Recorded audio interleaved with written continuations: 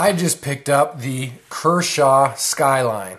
However, I did not pick up the Kershaw Skyline for myself. I picked this up for my brother, Sleeves, for a Christmas present. And hopefully I can post this video before Christmas, we'll see. But I thought it'd be kind of fun, because the first thing I did was start comparing it to the Spyderco Tenacious. Oh, excuse me, I was just eating some cinnamon-covered almonds the neighbors brought over. It was really good. The reasons I want to compare these is they're very similar in price, and I thought it would be kind of fun. So this is completely an off-the-cuff video, guys. I haven't even thought about what I'm going to say. I'm just going to roll it on out there, and hopefully it works.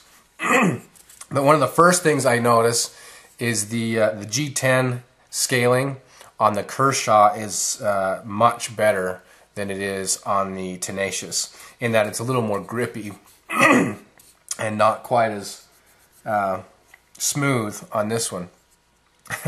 Hold on, I gotta go get a drink. Okay, like I said, this is going to be an off-the-cuff video. So, like I was saying, the G10 scaling I think is much better on the Kershaw.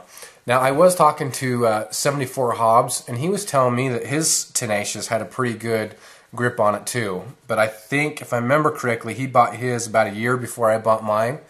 So, I don't know, maybe they've changed it. I'm not sure, but anyway. You can see the width difference there is pretty big, with the Skyline being much slimmer. And of course, the Skyline's got the little flip, and the Tenacious has got the thumb hole deployment.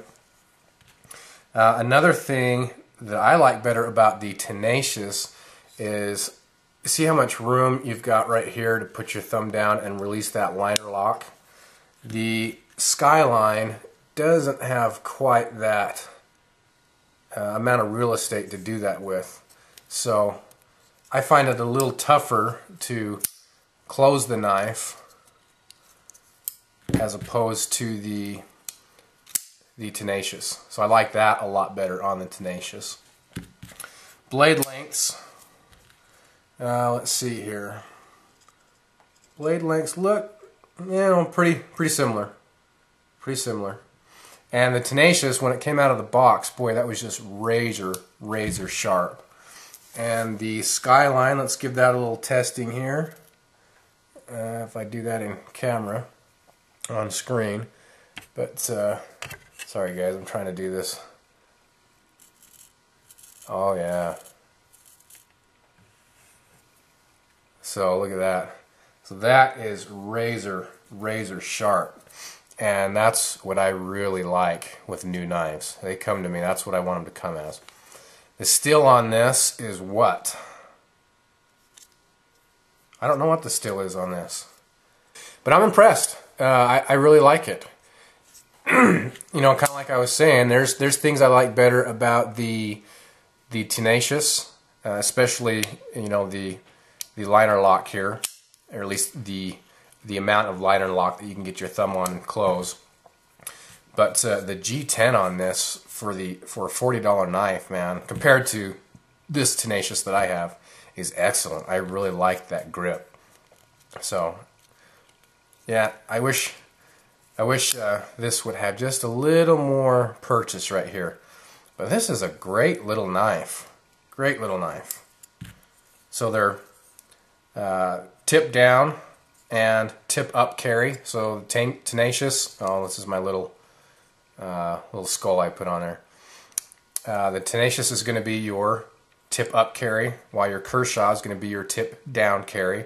I prefer tip up, but I carried a Benchmade for years that was tip down, and it's doable. It's doable, but if I have my choice, I'm going to go tip up. Anyway, so this is going to be my Christmas gift to my brother. I'm kind of excited to give it to him. I don't think he really carries a knife, so this will be fun. Alright guys, hopefully I'll get this posted to you before Christmas. Yeah, you never know. Christmas is a week away. Sometimes I'm just getting really behind on my videos. Lots of stuff to edit, and right now, this time of year, it's just tough to get it out. Maybe this will be one, though, because I don't have a lot of editing to do. I can just throw out real quick. So, anyway.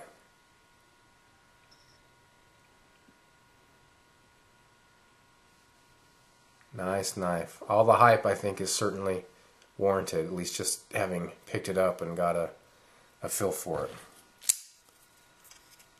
Alright guys, we'll see you later.